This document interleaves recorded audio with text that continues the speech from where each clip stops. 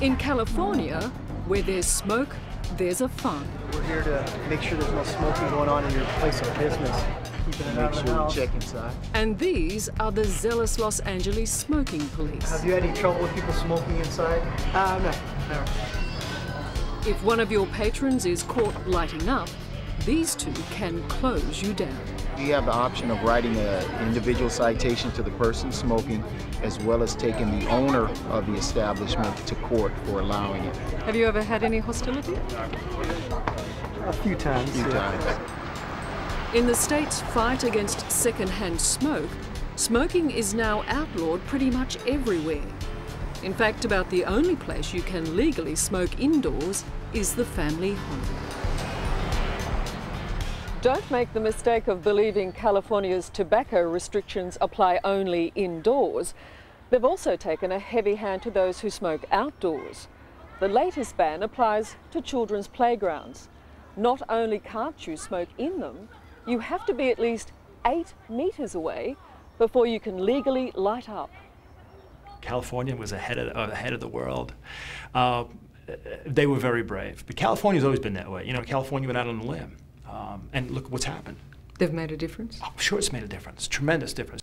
And Victor DeNoble helped make that difference in California. 9 years ago, he blew the whistle on his employer, tobacco giant Philip Morris. Did these studies that you did also indicate that nicotine has a potential for drug liability? Yes, if you find it in an animal, it has the potential to be a drug of abuse in humans. He was employed there as a scientist and was the first insider to expose big tobacco's lies. A smoker takes smoke into his lung and nicotine is immediately going to the lung and immediately getting to the brain. You know, if a cigarette was invented today, it would never reach the market. There's no way that one could take a product and say, I'm going to put this on the market. It's got 4,000 plus chemicals in it. It's got 50 chemicals that are going to cause cancer. It's got chemicals that are going to cause heart disease. And by the way, it's going to addict you. And you're going to spend the next 35 years of your life trying to quit. You want one? It's unlikely to happen today. Yeah, it would never happen. Right where that hole is, that's called the third ventricle. That's where the nicotine goes in there.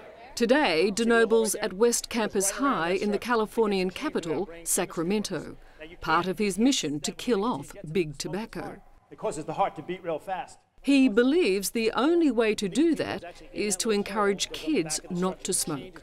And every year he tells his horror stories to at least 500,000 people. If you theoretically could stop everybody from smoking, taking up this addictive behavior today, in 35 years the tobacco industry would be out of business.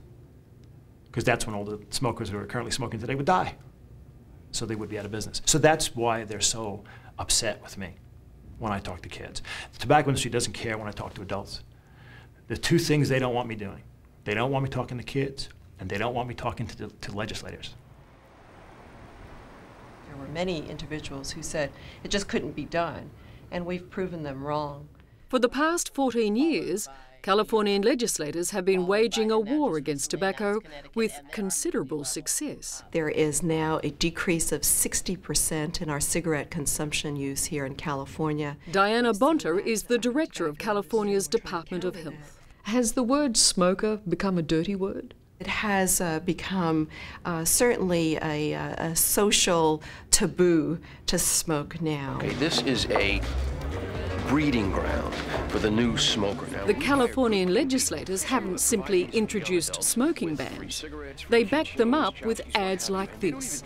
Ads that have irate tobacco executives reaching for a cigarette and their lawyers. In a few years, this group, pack a day, you watch.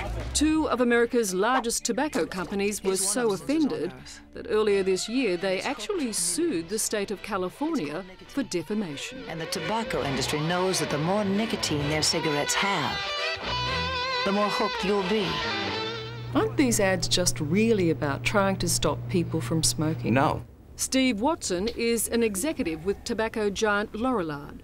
one of the companies taking California to court. They're about trying to vilify tobacco companies in hopes that we will lose lawsuits and ultimately have to go out of business. Well, a number of the different ads that we presented as evidence portray actors to be tobacco executives and claiming that we need to hook kids to become smokers in order to survive and make profit. And that's simply not true. And it's unfair, and it's wrong to suggest such a thing. Boy, you know, sometimes the truth hurts. That's all I can say. My opinion is if you're an executive and you're working for a tobacco industry, you're making your living and you very well know that you are causing physical harm and damage to people. Well, guess what? If you're not man enough or woman enough to stand up there and have me say that to you, then you better get out of the business. The truth hurts. We have to sell cigarettes to your kids. We need 500,000 new smokers a year just to stay in business. I'm surprised that you are still in denial. Well, the point is this: as long as it's a legal consumer product, people can make their own free choices of whether they want to use the product, period. And that kids should never smoke. So let's agree on that accommodation. Absolutely. But if children should never smoke, and we agree on that, then would you agree then that the future of tobacco would be very limited? Yes. I think there would be less smokers. We accept that. Thank you. For more than 40 years, tobacco executives have denied that smoking is harmful. They've said that nicotine is not addictive. They've even denied the dangers of secondhand smoke. Do you believe it's bad for us? I don't know. I'm not a scientist. Are you? Surely you know that. Do you know? Well, of course. Based on what? I'm accepting that here in America there are 6 major health organisations, including the Office of the Surgeon General, that says that second-hand smoke kills. Well, is that not good enough? I'm pretty aware of most of the information that's out there. Do you not accept that 53,000 Americans die every year from second-hand smoke? Again, that's information that is better served by coming from the health community.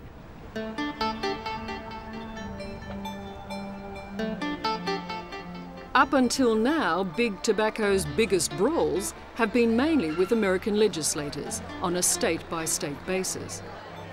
But come next year, they'll be fighting an entire nation. Norway will become the first country to introduce the same kind of smoking bans now seen in California. I am a Minister of Health. I have to look at what are the major risk factors for early death and illness in this country. And I wouldn't have done my job as a Minister of Health if I hadn't tightened the policy against tobacco. Dagfinn Høybråten hasn't found it easy to convince his fellow countrymen that these new laws are in their best interests. We know that between 7,000 and 8,000 Norwegians lose their lives because of tobacco every year. We know that in this country more people die from passive smoking than are dying from traffic accidents. It's a major problem in a country of 4.5 million people.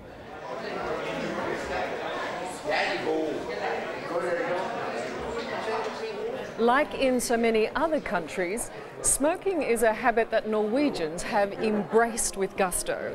It's estimated that up to 45% of the population could be affected by the national ban, which means come this time next year, bars like this one should be smoke-free.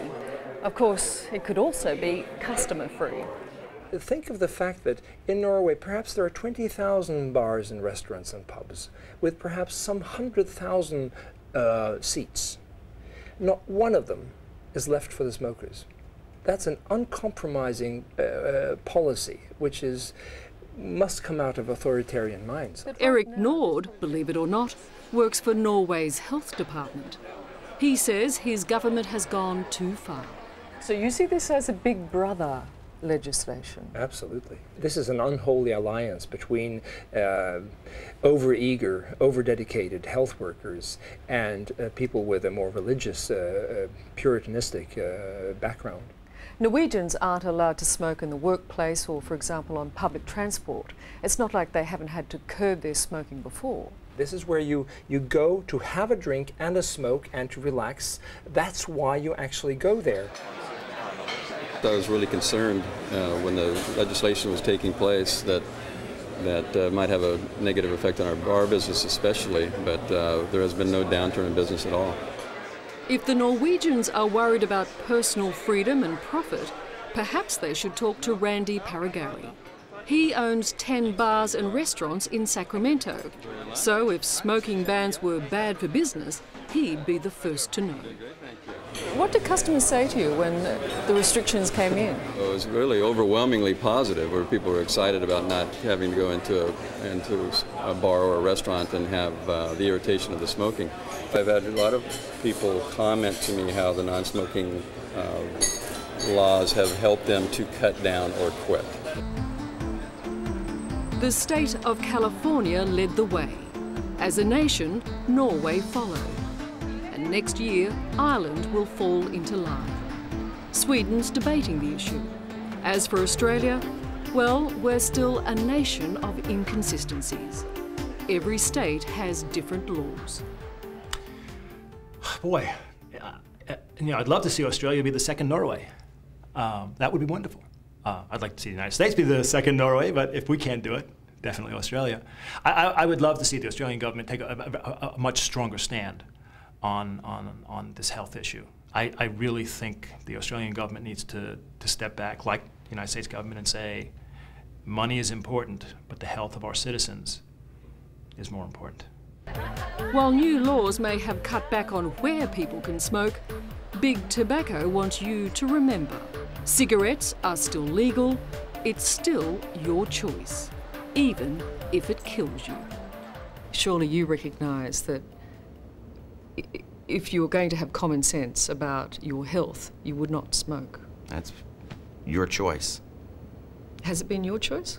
Excuse me? Has it been your choice? My choice to smoke or not to smoke, that's a right that I do have. Do you smoke? I do not.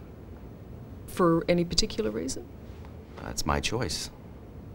Do you recognise it's bad for you, do you? I do. And here's another blow for Big Tobacco. The US District Court has dismissed that action they took against the state of California. So it's now free to continue its aggressive anti-smoking campaign. Hello, I'm Liz Hayes. Thanks for watching. To keep up with the latest from 60 Minutes Australia, make sure you subscribe to our channel. You can also download the 9 Now app for full episodes and other exclusive 60 Minutes content.